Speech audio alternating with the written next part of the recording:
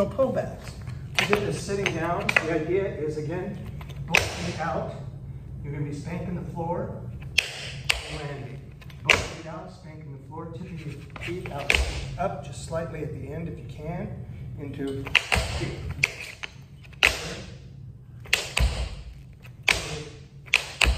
Again, I'm using a bar. I'm really holding myself with the bar. I'm into here, into that. You don't want to do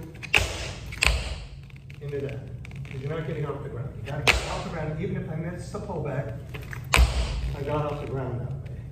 And hopefully, at some point, you're going to strike the floor with the spank into here.